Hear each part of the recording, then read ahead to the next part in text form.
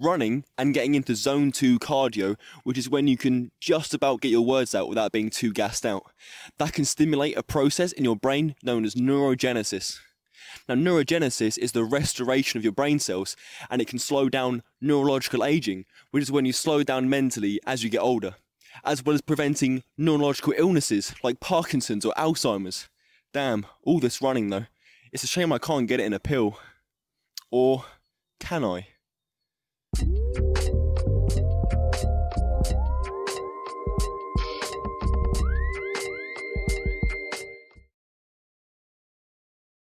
Well, lion's mane mushrooms can, as they contain neuroprotective effects, which means it can protect neurons in the brain, as well as regenerating nerve cells and creating brain growth factors, such as brain-derived neurotropic factor, which can be used to stimulate and create new neurons in the brain, which is neurogenesis. This can improve learning ability and memory.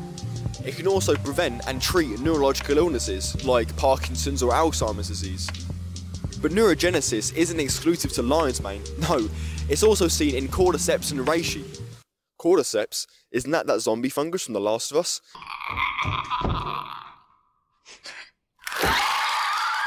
It is, but hear me out. Cordyceps actually doesn't turn you into a zombie, as the TV show or game shows. In fact, it actually has medicinal value, as it can stimulate neurogenesis in the brain. It can do this by reducing stress, oxidative stress, inflammation, and brain cell death, which can support the growth and survival of new neurons in the brain. In Chinese medicine, cordyceps fungus is seen as yin nourishing and yang invigorating. Yin nourishing means the boosting of a weakened immune system, and yang invigorating means the enhancement of general and cellular bodily functions. But what does this mean in the terms of science? Cordyceps mushrooms can be seen to enhance general and cellular bodily functions in many ways, one of which is to stimulate the act of vasodilation, which is the opening of your blood vessels, providing more blood, therefore oxygen, round to your brain and your muscles.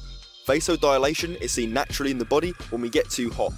This is because it brings your blood vessels closer to your skin, dumping more heat. This is really important for acts like sleep, as your core body and your brain temperature need to cool down by around 2 degrees Fahrenheit to actually get to sleep. This is why we like the cool side of the pillow, or sometimes stick our hands and feet out of the bed. It's because these acts cool us down and help us get to sleep. Now, vasodilation is also really important for things like exercise, as it can indirectly give you more energy and prevent muscle failure. It can do this because it allows for the continuation of the production of ATP. Now, ATP is essentially energy, and it's the reason why we call mitochondria the powerhouse of the cell. Now, ATP production actually stops when you get too hot, so vasodilation, cooling the body down, allows the continuation of ATP. So cooling your body down during exercise is actually really important. Imagine you're at the gym, you're doing bench press and you just can't get that last rep. Now what that is your muscles getting too hot, and when they get too hot they can't produce ATP, which is energy, so you just can't get that last rep. So vasodilation through cordyceps, and when you do exercise, cools your body down. You cool your body down, you can produce more ATP and actually do more exercise. Cordyceps mushrooms have also been seen to directly increase the body's production of ATP. This, in addition to the vasodilation during exercise, is the reason why Chinese medicine call it yang invigorating, and is highly advertised in Western society to boost athletic performance. If you want to get any of the medicinal mushrooms we talk about today, head over to Bristol Fungorium, which is the first link in the description, and use the code GEORGE20 for 20% off your order. I've been taking medicinal mushrooms routinely for ages now, and as someone that goes to university and trains MMA, it's a game changer for both my athletic and academic life. Not only is Bristol Fungorium the best place to buy medicinal mushrooms, but it also helps me out a ton. So cheers guys. So with cordyceps mushrooms we briefed over sleep, but how important is sleep? Now sleep is one of the 3 pillars of health. It is non-negotiable for a healthy lifestyle in every aspect of your life. Sleep scientist Matthew Walker says we're in a sleep loss epidemic, and there are multiple studies showing that getting less than 6 hours of sleep can increase your chances of getting chronic illness and stroke by 30%, cancer by over 40%, and it reduces your natural killer cells, the cells that fight viruses and cancer, by over 70%. This in addition to a countless list of other issues it can cause in your day-to-day life. Sleep is not something you want to miss out on, and prioritising quality and quantity is essential. Now, there's many ways you can improve your quality of sleep through behavioural or supplementation tools, one of which is taking reishi mushrooms. Now, reishi mushrooms can improve the quality of sleep by supporting your natural stress response and promoting a healthy immune system. It can also help regulate your sleep-wake cycle, which is also known as your circadian rhythm, by interacting with neurotransmitters like serotonin, which is your happy hormone, makes you satisfied, optimistic and happy, as well as GABA, which produces a calming effect. Reishi mushrooms, like many other medicinal mushrooms, reduce inflammation, stress and oxidative stress, things that reduce the quality and duration of sleep, necessary for a healthy life. If you're unaware of what oxidative stress is, it's a bit like the rusting of your cells. It might sound weird, but just as metal can rust when exposed to oxygen, your body cells can also get damaged when exposed to oxygen and other harmful molecules. This brings us to our next mushroom, the chaga mushroom. Now, the chaga mushroom actually helps reduce oxidative stress in the body with its various polysaccharides and other compounds. Some of these polysaccharides actually stimulate the production of antioxidant enzymes in the body. It also contains melanin, which is also produced by the body to protect you from UV radiation from the sun rays, which cause DNA damage and oxidative stress. Now, DNA damage can lead to all sorts of diseases, including cancer, so having chaga mushrooms indirectly prevents cancer. We've talked about cancer quite a bit today, but there's one mushroom in particular that can actually treat for cancer after diagnosis, and that is turkey tail mushrooms.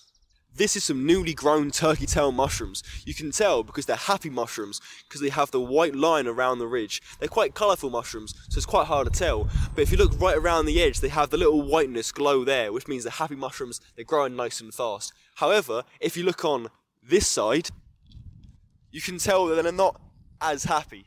You can tell this by the white line now gone, it's turning quite orangey, it's gone quite grey. They're still turkey tail mushrooms nonetheless, and they're on the same log, but they're dying. They've turned a darkish, nasty colour, and the white line is now gone, so unfortunately they're not growing as much, and they're actually dying. Now back to the healthy turkey tail mushrooms. Now, turkey tail mushrooms contain a cocktail of compounds, but the one I focus today is the polysaccharide crestin. Now, crestin increases those cancer-fighting natural killer cells, which stimulate the immune system, fighting viruses and cancer, and has anti-tumour effects. Now, it wouldn't be a mushroom video without talking about the main mycology man himself, Paul Stamets. And Paul's own mum actually got diagnosed with stage 4 cancer and being told she had less than 3 months to live.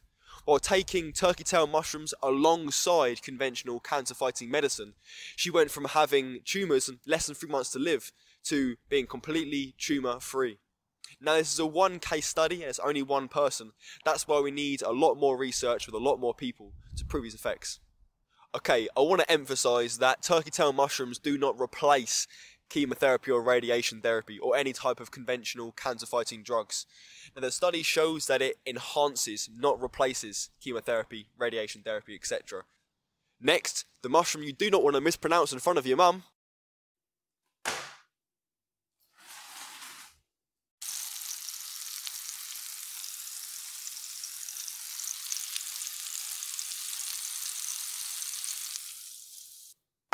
Shiitake mushrooms. Shiitake mushrooms contain the polysaccharides beta-glucans, which we've already covered today, which can increase the macrophage count and the natural killer cells count. It also protects against oxidative stress and inflammation. It does this with the antioxidant ergothioneine, which stays in your system for a long time, having a longer effect than other antioxidants. Now, the next mushroom is the Maitake mushroom. It has a similar sounding name to the shiitake mushroom. That's because both their names originated from Japan. Now, Maitake mushroom means dancing mushroom in Japanese because people used to dance when they saw it. And shiitake mushroom means castanopus mushroom because that's the name of the tree they're usually cultivated from. Now, Maitake mushrooms boost cardiovascular health. They do this by reducing blood pressure and inflammation in the blood vessels. This is done by the polysaccharide building block beta-glucans, which reduce the production of angiotensin II. This is a hormone that closes the blood vessels and increases blood pressure. Now, angiotensin II isn't bad for you. It's produced endogenously, which means you produce it inside yourself naturally. However, just like everything else, too much of it is bad for you, especially considering angiotensin II is released typically through stress, dehydration, or sodium depletion. So throughout history, mushrooms have always seemed to have benefits to humans, whether we used amadou mushrooms to transport fire thousands of years ago, Or maybe even recent history, World War II, we used penicillin to create antibiotics, saving tens of thousands of lives. Could it be obvious? Could it be something that was staring right at us? Could it be something that's right beneath our feet? Something that can boost our quality and quantity of life? We still need further research into this topic, and to bridge the gap between the woo-woo mystical, trying to sell you dream catchers, trust me bro, it'll cure your cold, magic, and actual scientific evidence. We stand in a moment of time where we can see mycology traverse the boundaries of medicine once again. So as humans don't live long enough to see the trends in humanity, will we go full circle?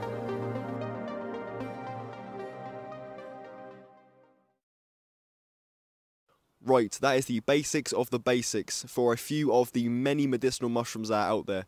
But if you want to see my references, they're down below in the description. And if you want to hear more about this topic, a podcast episode with a mushroom expert and cultivator is coming out very soon. So keep updated. Thanks for watching.